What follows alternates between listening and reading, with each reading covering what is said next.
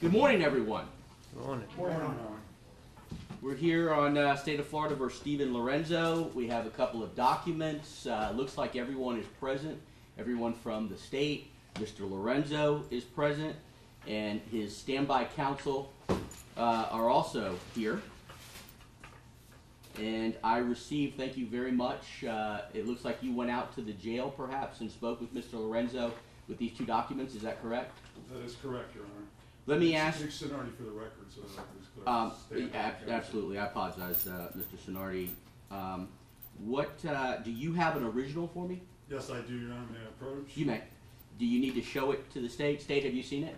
We have, Your Honor. Thank you. All right. Appreciate that. Your Honor, there should be 3 documents. There's acknowledgement for the plea form. There's a waiver of his right to a jury, and then there's a DNA form. I need to advise the court that... Wait. I don't see the DNA. It should be the last page, probably. All right. There's the plea acknowledgement, waiver of jury. Not there. I just had it. Maybe I don't see it unless it's... No. That's important. We just executed it, Judge. Okay, wait, here it is. No. It's just a standard DNA form. One page form. I take it back. Here it is. I found it. Did you find it? I did. Thank you, Judge. I did. It concerned me because I was... No, you're good. You're good. All right. Mr. Sonardi, it sounded like you wanted to say something. Correct, Judge. If the court will note on the entering of the plea and acknowledgement of rights form, I had to handwrite in converting it from the Covington case that the court wanted to utilize as a template. Apparently there was an error made in doing that, and I didn't see that until 5:30 last night. So, and I went over that with Mr. Lorenzo. So I see, and I noticed that last night as well, so thank you. I appreciate that. There were actually 2 things. There was the information regarding an evaluation by a doctor, and the form that I received had fill in the blank kind of language.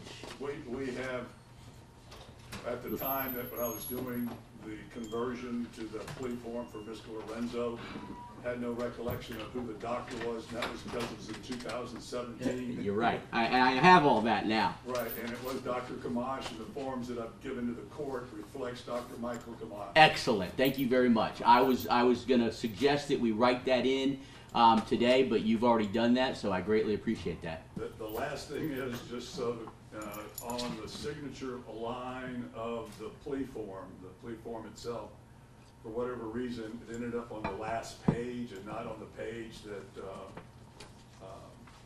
there's 6 pages for the plea form. So I had Mr. Lorenzo, so there was never any issue. Had him sign it in 2 places, on page 5, or we just filled it in, and also on page... I see that now. Yes. And I don't like the idea that it was the signature line was on a You read my mind. I don't like that. So just if we can do the same thing. That's fine. I can have them. Yeah, if you just add his signature on page 1 to be consistent with that, please. Mr. Lorenzo, they're going to bring you that form that you signed, but your signature's on the 2nd page kind of by itself. We're going to go ahead and let you sign just like you did on the plea form. While they're doing that, is there anything that the state needs to say today before I address Mr. Lorenzo? Other than the plea policy, there's nothing else we need to say. Everything. All right, and also in an abundance of caution, I'll go over the fact that he wants to continue to represent himself. I know we did that thoroughly on Friday of last week, but I will address that with him first. Thank you very much. I appreciate that. So now I have all 3 documents. I'm ready to go. I appreciate that very much. Thank you. Mr. Lorenzo. Yes. First thing, as always, that I always address with you is your desire to represent yourself. We've done this a lot of times, and we did it thoroughly on Friday. But today is a very important day. I have some very important documents that I intend to go over with you today, addressing your desires in this case. Sure. And I want to make sure that you understand that you have a right. You have very competent standby counsel who have been at your side, more so than sometimes I allow or have seen in other cases. Yes. However, this is a very important case, and they have been at your side, and they have greatly facilitated and assisted in this case, and I appreciate them. Is it your intention at this time to continue to represent yourself? First off, I appreciate them too. And yes, I sure do. Yes. All right. And let me just ask you, no one has forced you or threatened you in any way to continue to wish to represent yourself, is that correct? That's correct. And you're not under the influence of any drugs, alcohol, or prescription medications today? Nope. And finally, no one has threatened you in order to get you to represent yourself, is that correct? That's correct. All right. And that's consistent. You have answered those questions the same both with Judge Kaiser many times and with me many times. So I am going to continue to allow you to represent yourself. There is something that I want to take up with you in the beginning, and it does relate to one of these documents, and that is your waiver of right to trial by jury and penalty phase jury. Right. I want to be very specific and make sure that you understand in this document that you had previously signed and actually just signed on the first page in front of me today, that the language in this suggests that you understand that I alone will determine whether you will be sentenced to life in prison or whether you will receive the death penalty. Do you understand that? Yes, I do. Yes. You acknowledge that you signed this form? Yes, I do. What I need you to understand right now is that although I have been cordial with you throughout these proceedings, that I will not hesitate to order your execution at the hands of the Department of Corrections if the aggravating circumstances outweigh any mitigating circumstances that are presented to me ultimately. Yes, I understand that. I'm counting on that. So yes, I am fine with that. Yes. See, that's what I don't understand when you say you're counting on that. Back I gave you a 39-page mitigation letter, and in there it explained fully some of my reasons why I would not contest the death penalty. And there was like 5 reasons in there, and I placed it on the court record on purpose. So I have no issue. I'm 65 years old. As far as I'm concerned, our Creator, everybody is born from the womb, was born with the death sentence, and everybody in this room is on death row. We're all going to go sometime. I've made it to 65 years old. I should have passed away at 45 when I was 45 because I was overdosing on drugs so much. What you guys did when you arrested me gave me an extra 20 years of life, which is very interesting. But All right. but that's not the whole point of it.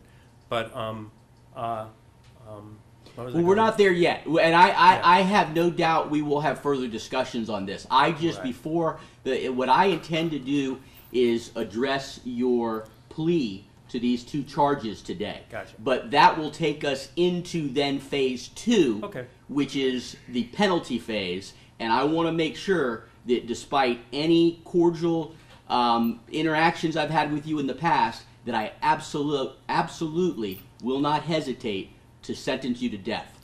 That's fine. Yes, that's absolutely fine. I All right. understand. Yes. And I have, it's this this document that you've indicated, mitigation notice. So I have it, I reviewed it. It's a lengthy document. Right. All right. We'll get to that. There's some things that I need to discuss with the attorneys ultimately regarding phase 2 once we get there. So now I am going to turn to your plea acknowledgement and waiver of rights form. This is a 6-page form. Right. I'm taking a look at it now. I've looked at it previously, but I'm taking a look now at the one that you have actually signed and the state has signed. You've actually initialed every page. Is that correct? Yes, I sure. The document, I'm holding it up. I know you can't read it from there. Right, but this yes. is the document. We did, Mr. Cincinnati did that on purpose, so there was no no doubt on it. All right, I appreciate all of that. Looking at the last page, it has your signature, it has Mr. Sonardi's signature, it has Mr. Gonzalez's signature, and there's been added on the 5th page, which is the last of the 19 paragraphs, opportunity for you to sign, which is where I believe you've signed today. Is that correct? Yes. All right. I need to swear you in. If you'll raise your right hand, please. Sure. Do you swear any testimony you give will be the truth, the whole truth, and nothing but the truth, so help you God? Yes. All right, you can put your hand down. There are 2 charges in this case. Right. They are exactly the same. First-degree murder. The minimum mandatory sentence for each of those charges is life in prison without the possibility of parole. Do you understand that? Yes, I do. The maximum penalty is, as I just discussed with you, and which I indicated to you I would not hesitate to order, is death. Yes, understood. All right. There's a number of things that actually rights that you are waiving by entering a plea to this. And before I proceed through the 19 paragraphs, I want to make sure that this is still your intention to enter a plea, in fact, a plea of guilty to those 2 very serious charges. Yes. All right.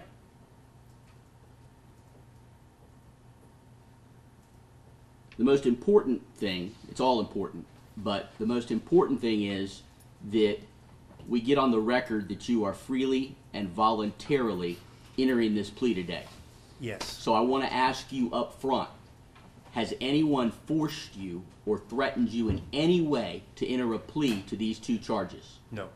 Has anyone promised you anything in exchange for getting you to enter a plea of guilty to these 2 charges? No.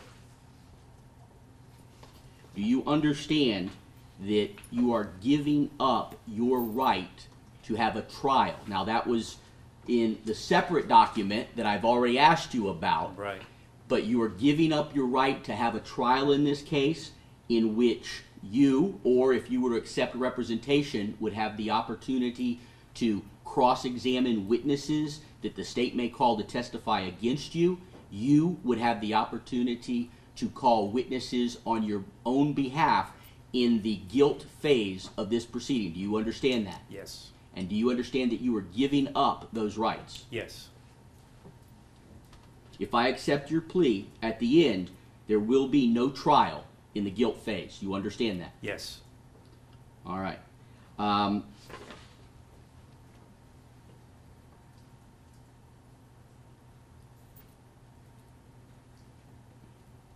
Well, it covers it in here, and I'll go over it with you just to make sure. This is in paragraph 1, subsection A, that you understand that pursuant to Florida statutes, aggravating factors will be presented and argued by the state of Florida in an attempt to prove up and support their request for the imposition of a sentence of death with regard to each count of first-degree murder, and that you understand in the trial of this cause with regard to the sentence that you will have the opportunity to present elements of mitigation justifying a sentence of life rather than a sentence of death with regard to each of the first-degree murder charges, and that the state of Florida, in an attempt to prove up and support their request for the imposition of a sentence, will be required to present aggravating factors with regard to each count of first-degree murder. Also, that you understand in the trial of this cause, with regard to your sentence, that you will have the opportunity to present elements of mitigation justifying a sentence of life rather than a sentence of death with regard to each of the first-degree murder charges. You understand that? Yes. I think you've indicated to me before that you do not intend to do that. Is that still correct? What are you talking about, mitigation? Mitigation. Yes, the 39-page mitigation letter is on the record, so that you have to look at. I do understand that. That's Supreme Court case law. And, but I do not choose to present mitigation evidence, yes.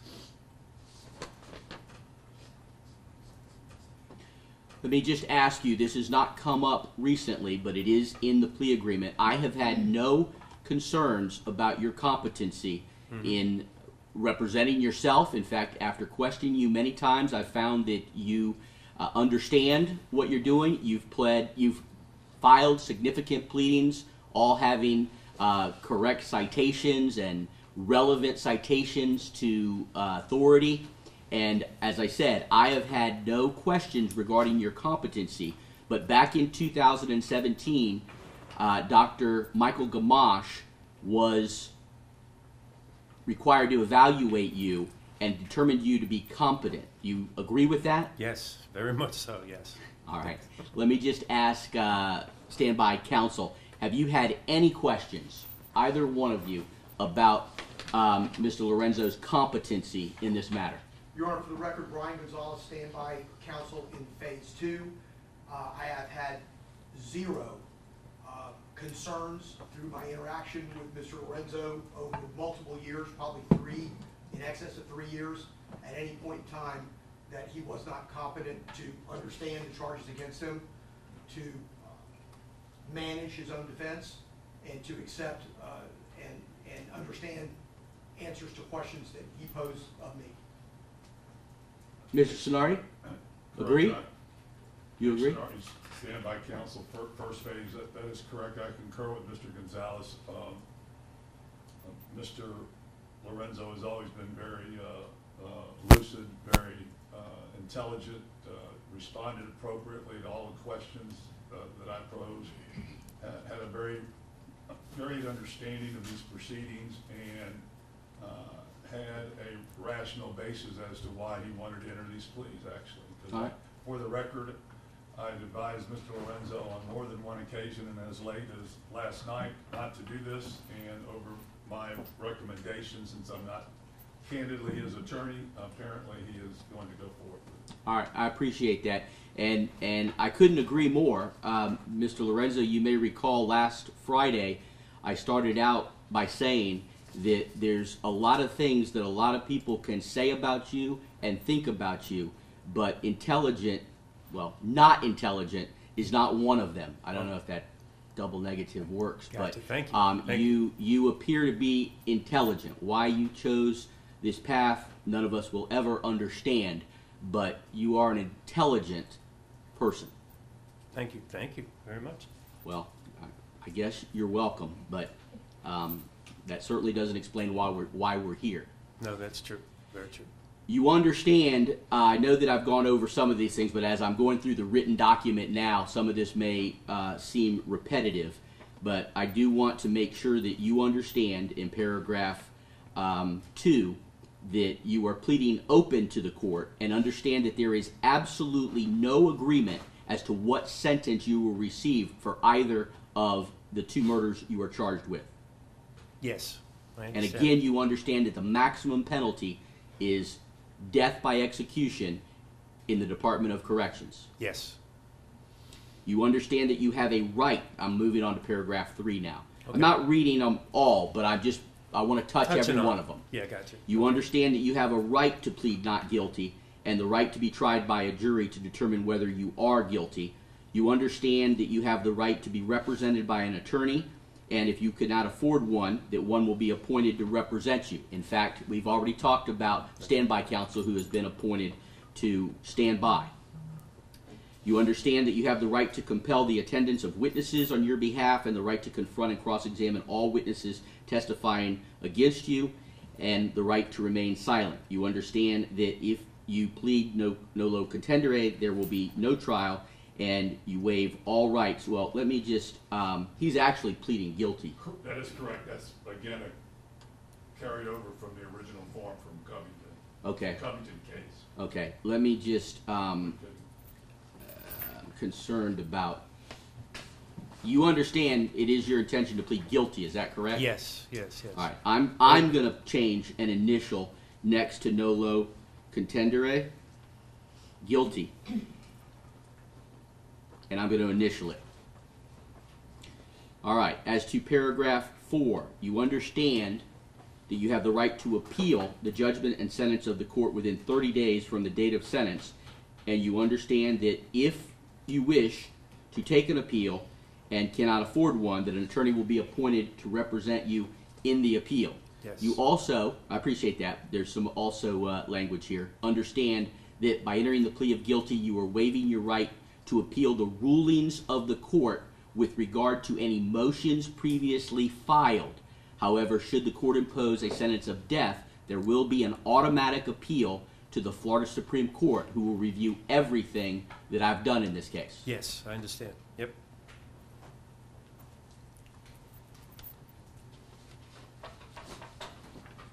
Shortly, for a factual basis, you understand that there are facts that the state could use to prove the charges against you. Yes. You understand it says no low contender again. I'm going to make the same change to guilty. And it now says, and initial it, it now says you understand that if you plead guilty, the judge may ask you questions about the charges which you have pled to, and that if you are not truthful in answering those questions, you may be prosecuted for an additional charge of perjury. Yes.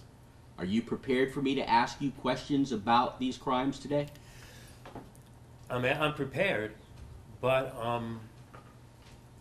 we just received the factual basis for the plea from the state, and there's a couple of small things in there regarding Scott Schweikert's testimony that I'm not in agreement with, but the factual basis overall is dead on. All right, and that's not totally unusual. In fact, in the Covington case, Mr. Covington was heard after the factual basis and contested many of the facts, but that was not anything that created an issue for the Florida Supreme Court in their decision in the Covington case. So I'm going to allow that to take place after whatever factual basis is placed on the record by the state. I will allow you, Mr. Lorenzo, to supplement or state any disagreements that you have. Okay. And I'll address it at that time. Moving on to paragraph number 7, including deportation. Do you understand that? Yes. You understand that your plea could result in your driver's license being suspended or revoked if the charges for which you are pleading include an automatic mandatory suspension or revocation as required by law. That sounds silly, I'm sure, particularly when I've gone over the sentences, the potential penalties for this, but it's required language, and I just want to, for the record, to reflect that you acknowledge that. Is that correct? Yes, I appreciate that, yeah. You won't be driving anywhere. I agree. Yes. You understand that your plea of guilty to a sexually violent offense or a sexually motivated offense, or if you have been previously convicted of such an offense, the plea may subject you to involuntary civil commitment as a sexually violent predator upon completion of any prison sentence or jail sentence on this or any other case. Yes. Moving on to paragraph 10, you understand that your plea of guilty to a qualifying sexual offense, or if you've been previously convicted of such offense, may require you to be designated as a sexual predator and will subject you to mandatory electronic monitoring pursuant to section 948.30, paragraph 3. Yes. Despite the fact that there will be no release and electronic monitoring. Right, yes, I know. I just want to make sure we're all on the same page. Yes, yes. Number 11, you understand that your pleading guilty will result in the court imposing the mandatory statutory costs. You also understand that your plea may result in the court imposing certain other on this document? Yes. Yep. On page 5 and on page 6. Yes, did it twice, yeah.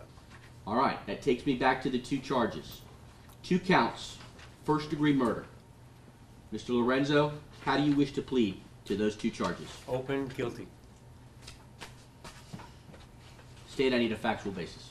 Thank you, Your Honor.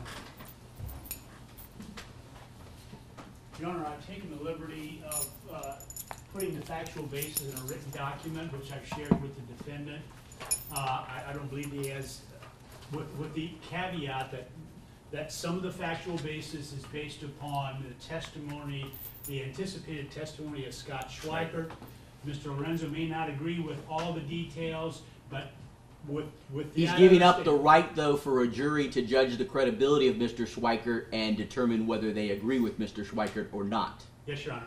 So may I approach... You may, yeah, I did, because I didn't see that up here. I see he has a copy. I appreciate the copy. Thank you. I've marked it as Exhibit 1, Composite Exhibit 1, comprised of 4 written pages and 3 photographs, A, B, and C, and the state then would submit those, that is composite exhibit, and I would like to read from the factual. I am absolutely going to allow you to do that. In fact, I'm going to require you to do that. I'm going to hang on to the exhibit, which is now marked as State's Composite number 1, pages 1 through 4, and photographs A through C. But first, I'm going to verify with Mr. Lorenzo that he has absolutely no objection to the entering of this factual basis and the exhibits attached to it into the record at this time. Is that correct? I have no objections at all. Yes. They will be admitted, and you may proceed. Thank you, Your Honor. The factual basis as to counts 1 and count 2 of 16 CF 8779 is as follows.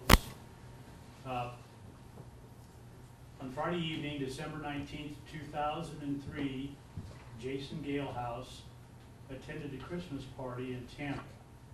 Mr. Galehouse and his friends, including Justin Laughlin, Jeffrey Lohr, and Tony Bragg, decided to continue the evening at a local club, Club 2606, located at 2606 North Armenia in Tampa, Hillsborough County, Florida. Mr. Galehouse separated from his friends to socialize at Club 2606. As Club 2606 was closing for the night, now early Saturday morning, December 20th, 2003, Jason Galehouse informed his friends that he had met 2 men and he planned to leave with them.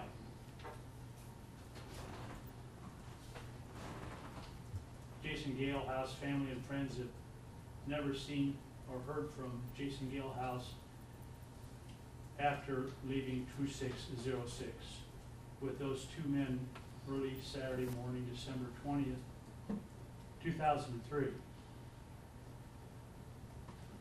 Tony Bragg has previously testified that the defendant was a person who had spoken with Jason Galehouse at Club 2606 that evening. Michael Walkholz. You want to say regarding the factual basis? Factual basis is basically very good. The details of what When you occurred, say very good, do you mean very accurate? very accurate. Thank Yes, very much so. They've got all the basics in there, everything. There's no, just the scenario of how things came to be is a little bit different, but it doesn't change the facts. you. Okay. And that's what I would just want to make clarified. Doesn't change the facts. I was there, decisions were made, things happened. People don't know this, but other people were there too. I hate to say this. And the state's not, Schweikert purposely left it out. And it was with Michael, with Mr. Galehouse, was a group decision. And for many different reasons. And, but it was in my house. We made that decision. I made that decision clearly. We did it as self-preservation because it could be identified. And I take responsibility because but after we made that decision, they looked at me and they said, should we do this? And I said, let's do it. So I take responsibility for that. And I appreciate that. Yep. But it begs the question that I have, and that is why? Why? Okay. Do you want me to go into a little? I won't go into gory details, but anyway. I appreciate that. Yes, okay. But I would like to know why. Okay. I was identified as speaking with Mr. Galehouse at the bar, and that's true. I didn't actually meet Mr. Galehouse. Mr. Galehouse had met another gentleman, the gentleman I invited back. These 2 gentlemen, I did not know offhand. They were talking to Schweikert. I put this in one of my filings with the court before. When I when they said they knew who I was, and then I realized who they were, and I said, okay, let's all go back to my house and we'll party and have a good time. Mr. Schweik, and we did all go back. We were going to go in the hot tub. We were going to do all that going on. At that time, Mr. Galehouse, I get confused with the two. Mr. Galehouse agreed to want to do I don't want to tarnish the memory of this kid, but agreed to want to do a group thing. We did some drugs. Mr. Galehouse did fall in the garage and cut himself. He actually did do that. That kind of stopped the idea of doing a group gathering, or group sex, if you want to call it that. So he was with, the other two guys were bondage masters. I was a bondage master. Scott Schweikert was a green. He was a wannabe. So we went into the house. Mr. Galehouse agreed to be bound. He said he's been done this before. He wanted to do that. So you want me to go into a little bit more? No. I just wanted to know why they're Okay. dead. Oh, okay. Well, this is the reason. I'm leading up to it. Mr. Schweikert wanted to get some experience. So we allowed him to do some stuff on Mr. Galehouse. Now, I don't know if I should add this, but Mr. Schweikert wanted to have a video done of him having experience as a master. He was trying, and I was videotaping it while he was doing this. Mr. Schweikert got carried away. He lost control. He did that once before on a meeting I had on a group thing we did together once before, and scared the heck out of the other guy. But anyway, he lost control. The kid started to scream and get all upset. We did the video, we put a gas mask on him because he did not want to be identified while being videotaped. So that's why the gas mask went on. We realized that the kid was going to probably call the police on all of us. So we had a powwow, and we said, this kid can't leave. He's going to identify all four of us. So that was why the decision was made. See where I'm coming from? Because he wound up hurting the kid. It wasn't our intention to do that, but I don't think it was Mr. Schweikert's intention to do it, but he was green on what he was doing. And we left him to his own volition, and he wound up hurting the kid in his lower extremities. Who are the other people that were there? I knew them. I knew who they were because they were bondage masters, and I realized who they were because there was a organization that, well, bondage master organization type thing, and I was part of that. But I never met them before. And when they told me they were, that's why they knew who I was. They said, "We know who you are," but I didn't know who they were. Then I said, "Okay, we'll still come back." That's why I invited them back to the house. But I didn't know them. I knew them. I know two names. I only know their first names because when you're in that type of club situation, you generally don't give out your last names. That's just not. You meet, you greet. And Do you agree to provide additional information to authorities should they seek it? I don't have their names. The thing I have, I don't know how to contact them anymore. I remember one name was John. The other name was Chad or Chuck. I can't even remember. Chad or Chuck is the one that patched up Mr. Galhouse's arm. And what do you call it? I don't know how far I should go with it. Yeah. But what do you call? I'm trying to be careful. But I don't know their names because after this happened, they split. After the body was distributed, and I did not dismember that body, and there's a good reason for that, and I can explain that to you. Very good reason. I don't know that it's necessary. Okay. And, but it was done by the person that did this because he had medical experience. It was done by Schweikert and him. I stayed in front because it was a Saturday morning. There were people at my house. In my neighborhood, people all stopped and said hello to each other. If I was in the back making noise, they would come back to find out if I was where I was. So homeowner, I stayed in the front with one of the other guys, and if anybody came along, I could say I'm having work done in my garage.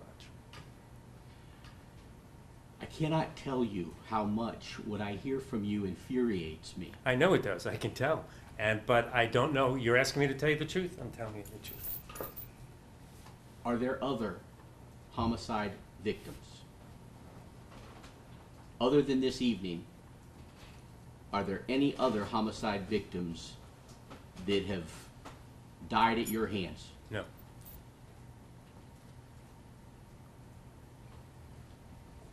Is there any request from the state regarding any questions that I asked of this defendant? No, Your Honor, thank you. I'm going to find that there is a sufficient factual basis. I am going to find that Mr. Lorenzo's plea of guilty to 2 counts of first-degree murder is entered into freely and voluntarily. I am going to accept his plea of guilty to these 2 charges at this time. We will now move to phase 2, which is the penalty phase, and that is not something that we can complete today. We discussed last week the possibility of a mitigation counselor, and we unfortunately received some information after that counselor who was discussed is not available or would take over a year. This case has already lasted too long for us to wait a year to get to the sentence in this case. So I have asked whether there was someone else available. Is that, I am also, let me just say this, I'm going to adjudicate him guilty of the 2 charges. I'm going to impose all standard and statutory fees, fines, and court costs. He will have 30 days to appeal the, well, no, not until I sentence him, but I will still ask about the appointment of a mitigation specialist, Mr. Gonzalez, but also I will order the Department of Corrections to conduct a extensive pre-sentence investigation, and that be done within the next 60 days. Well, you know what? They said they only needed 30? Yes, sir, when I called yesterday. All right, well, I'll bring you all back after 30 when we have that in our hands. But at the same time, Mr. Gonzalez, were you able to see if there's anyone else that can be appointed that can do this in a more expedited manner? Judge, without getting into a lengthy dissertation, I can tell the court that one of the problems that exists as we speak is that, as you probably know, mitigation in cases across the country over the last 3 years has been stuck. I've accepted your plea. You've entered a plea of guilty to the 2 charges. Beautiful. As you know, and as I've said several times, we now proceed to phase 2. You are absolutely still entitled to representation. Is there any chance that you are willing to allow Mr. Gonzalez to actually represent you in the penalty phase of your proceeding? No, I'm fine just the way it is. Yes. Okay. All right. Judge. Oh, wait, there's, I did review that, but I did not go over the DNA. For Mr. Lorenzo, I have up here a final document, which is the DNA form, which is a standard form, which indicates that you do not believe that there is any DNA evidence out there that would any way show that you are not guilty of these charges. You've signed that form. You agree with that? I agree with that. All right. Yes. I Judge, did, I have yes. a question Yes. on the future dates, December 16th, and then starting January 17th through February 3rd. Do you want me to strike those dates? Yes. The only date we need is that week that we just discussed for the penalty phase. February 6th. February 6th. So for the record, the first 2 weeks are struck in this matter. Thank you, Judge. Oh, yeah. Let me just, I included it when I talked about you understand that I would not hesitate to sentence you to death. But just to be very clear, it is your intention to waive the benefit of a jury to determine your ultimate sentence in this case. Yes. And that is combined. There is this document here has both phase 1 and phase 2. We've already passed phase 1. I've accepted your plea of guilty. Okay. But now you have a right to have a jury determine what your sentence should be, life or death. And it is your intention to waive a jury. Is that correct? That is correct. I will accept that waiver. We will proceed on the 16th with the penalty phase hearing. Judge, Six. February 6th. February 6th. Sorry. Judge, in a quick discussion with the state, we both suggested that maybe one interim status conference Yes, in January would absolutely. be appropriate. Maybe that Monday of the first week. That's 2 weeks before. Or not, no, not Monday. If I'm going to pick up another trial. You can do it well, that Monday was a holiday. I could do, oh, that might be. 9th or 16th? The 16th is a holiday, so I could do it the 17th in the morning, even if I pick up a trial. I mean, it's just a status conference. That works. we Judge. have, Is that enough time? That's. Yes, Judge, I think Judge, that's I'm 2 sorry. weeks. we have the Anthony Barker sentencing that they've asked for several hours on that morning. How about the Wednesday? We can, yes, absolutely. I would think you What's would the be date? safer. That's the 18th. 18th work for the attorneys? Ms. Lopez has suggested that since the PSI is due on January 20th, maybe we could do it the day. Soon or two after? Right after that. That would be Monday the 23rd, Judge. Monday the 23rd at 9 a.m. Thank I you. don't need to check with Mr. Lorenzo to see if he's available. Yes, that's true. Anything else from the state? No, Your Honor, thank you. Anything else, Mr. Lorenzo? Yes, two things. On the mitigation, so none of my mitigation is actually going to be used, right? Against me, that's been put against. Well, mitigation is not used against you, but the court is going to Well, consider. against my wishes. I have an obligation Right, to right, weigh right. Yes. the mitigating circumstances against the aggravating factors. Right. And it is after that that I will make a decision. No jury will decide, I will decide. Right. And again, this is where I want you to realize that I will not hesitate. If those aggravating factors outweigh any mitigation, I will sentence you to death. That is why I want you to be on the bench trial, too, because I trust your judgment. I appreciate that. There you go. Is there anything else? Yes. So the mitigation packet, the mitigation that my mitigator put together, none of that's going to be used. That's all I'm asking for. It'll be considered. Here, how I is will it? weigh it. I have to weigh it. Well, I for have my to weigh mitigator? it against the aggravating circumstances. Oh, so you're going to use what I'm asking not to be used? Yes, I have to. I don't, then I will listen to you. I will give you an opportunity representing yourself to make argument to me as to what the appropriate sentence is, and I will greatly consider that.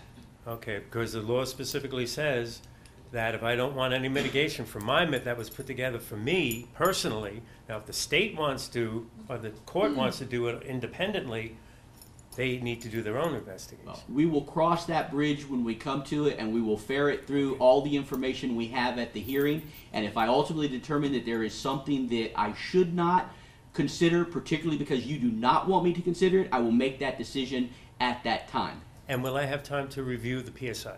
Absolutely. Okay. We will make sure that he gets a copy of the PSI. We are coming back to court a couple days later, but I want him to get it as soon as possible prior to the Judge, next. the minute it's ready, we will get it to him at the jail. Does that suffice? Yes. All That's right. good. All right. Thank you all very much. We'll conclude these proceedings. Thank you. Have a nice day. You too. Here, just so you know. I know. Okay. How's your invitation? Yeah.